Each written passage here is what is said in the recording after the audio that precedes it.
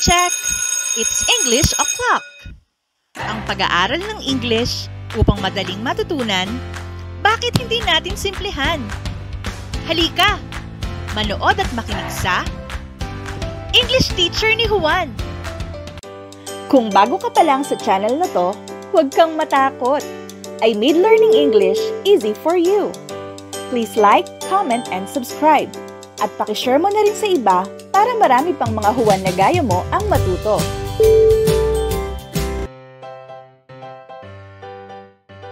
Hello there everyone! The focus of our lesson today is about literature as a mirror to a shared heritage of people with diverse background. Our target most essential learning competency for this video is analyze literature as a mirror to a shared heritage of people with diverse background. Tara! Let's know more about literature by watching this. Let's define the following keywords. What is the meaning of the word heritage? Heritage is something that is handed down from the past. O sa Filipino, ito ay pamana. Halimbawa nito ay kultura at tradisyon. Diverse background. Diverse is an adjective that means distinctly dissimilar or unlike. It also means many and different. If a group or range of things is diverse, it is made up of a wide variety of things.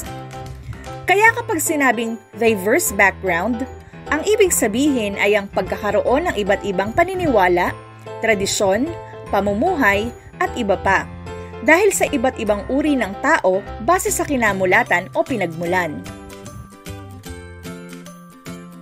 Ang panghuli, what is the meaning of the word literature? Literature, in its broadest sense, is any written work of a language, period, or culture. Derived from the Latin litera, which means a letter of the alphabet. Literature is the artistic expression of thought which is complete with feelings and imagination. It is expressed in such a non-technical form as to make it understandable and give aesthetic pleasure and relief to the mind of the common man.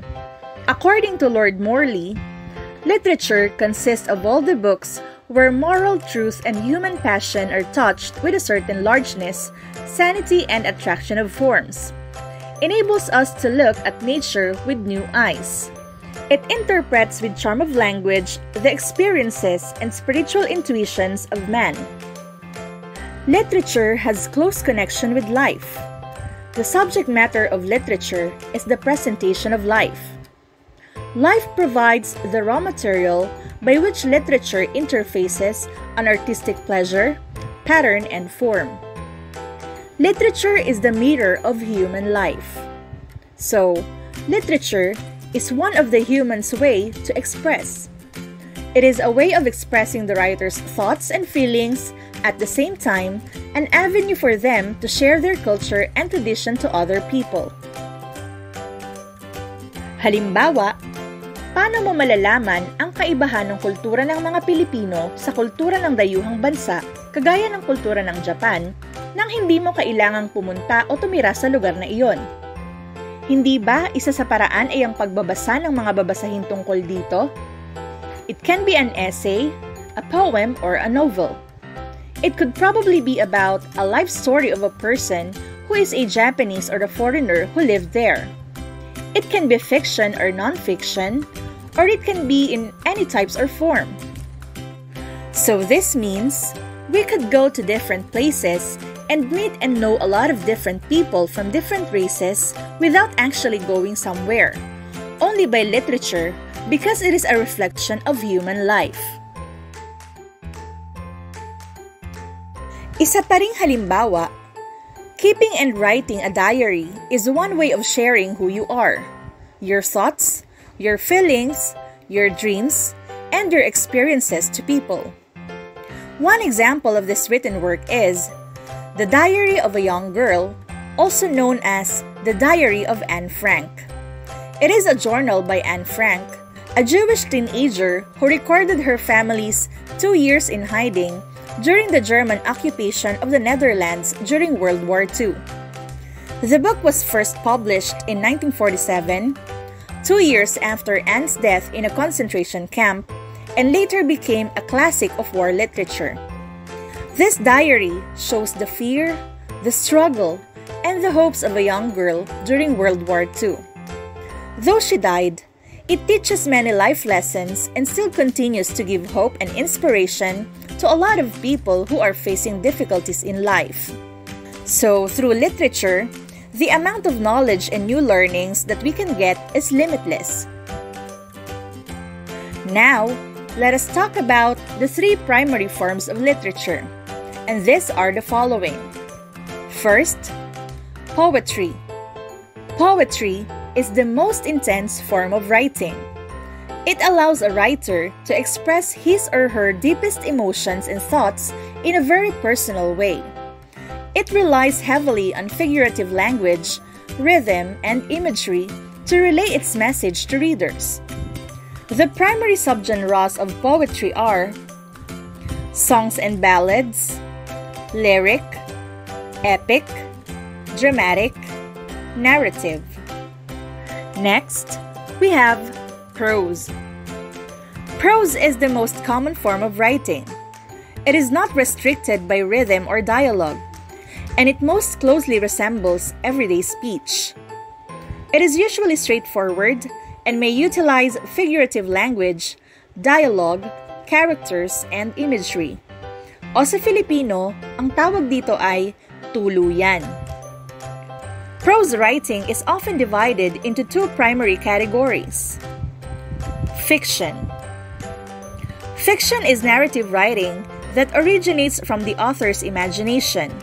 It is designed to entertain, but it can also inspire, inform, or persuade. Primary subgenres of fiction: novel, novella, short story, myths and legends, fables. Non-fiction. Non-fiction is writing that is based on true events, people, places, and facts. It is designed to inform and sometimes to entertain.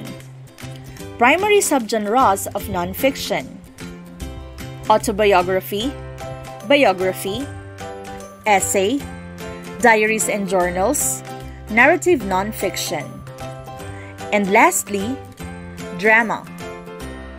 Drama is a literary work written to be performed in front of an audience. It contains dialogue, and actors impersonate the characters. It is usually divided into acts or scenes, and relies on props or imaginative dialogue to create a visual experience for the audience.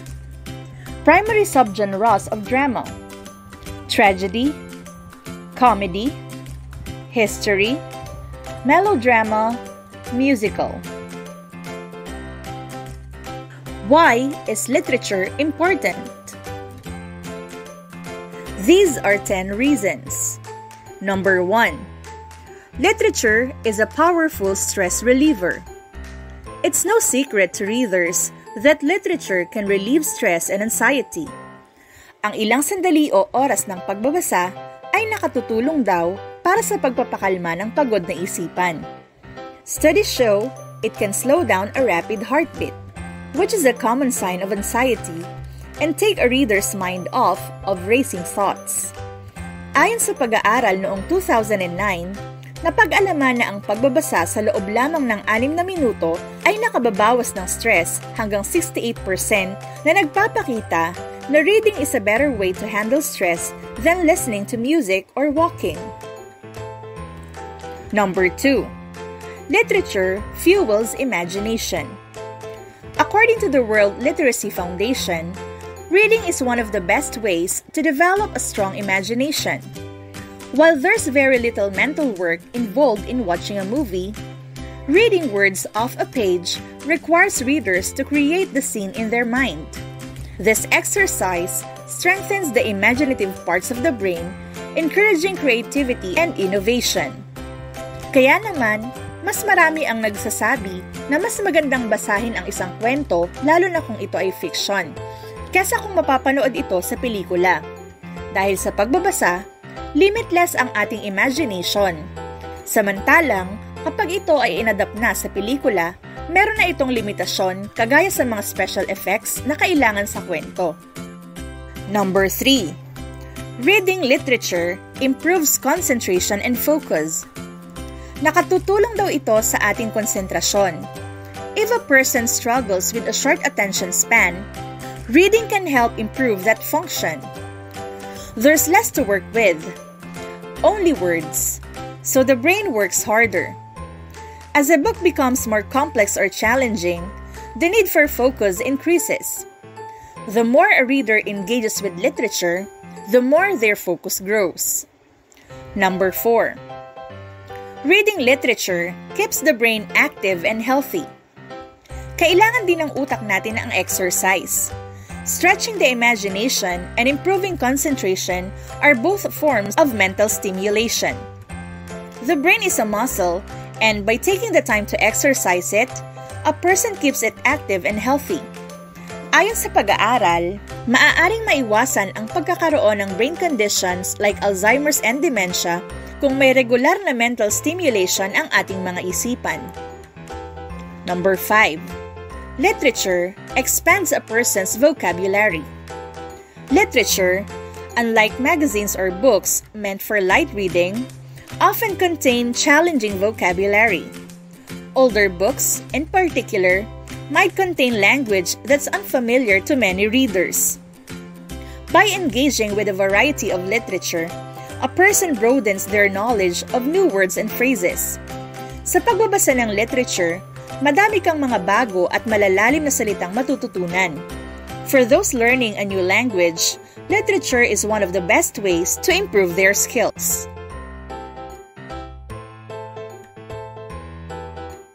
Number 6. Reading literature improves a person's writing skills. If someone wants to improve their writing, they should read more. Mahahasa daw ang kahusayan mo sa pagsusulat kung mahilig ka na magbasa. Nearly all successful authors sing the praises of reading when it comes to mastering their craft. Reading literature not only fuels the imagination and expands vocabulary, it also offers a guide on different styles, idea organization, character development, and more. Number 7. Literature improves a person's communication skills. When a reader improves their writing through reading, they're enriching their overall communication skills. This extends beyond writing into regular conversations and interactions. Good communication is key in every area of life, whether it's in career or relationships. Exposure to literature at a young age allows people to develop strong communication. Adults can improve their abilities with more reading. Number 8. Literature encourages critical thinking. Critical thinking is essential for life. It allows people to work through problems and determine what's true. Reading literature provides the perfect opportunity for building critical thinking skills.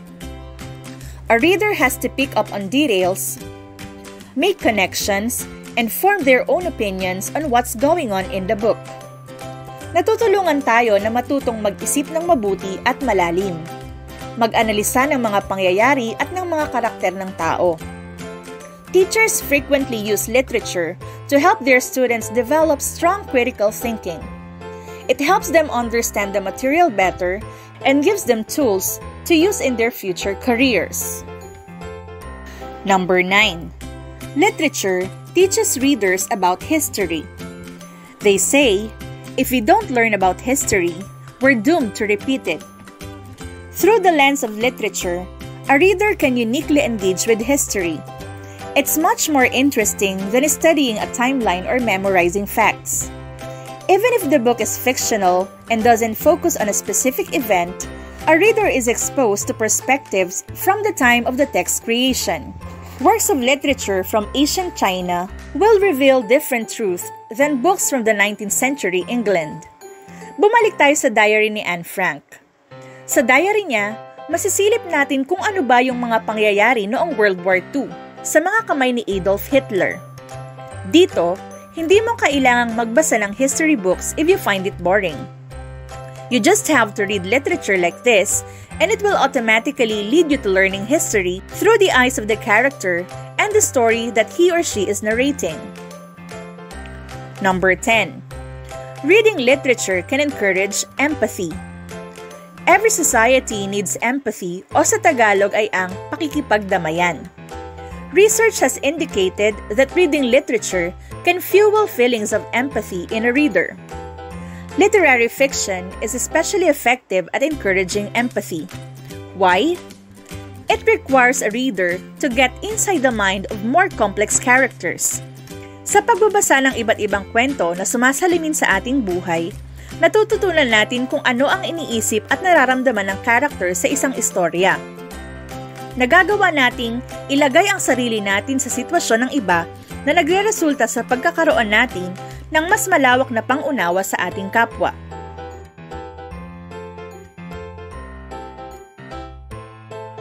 Kaya naman, ang literature ay hindi lang basta nagpapakita ng iba't ibang kultura at tradisyon ng mga tao mula sa iba't ibang lugar.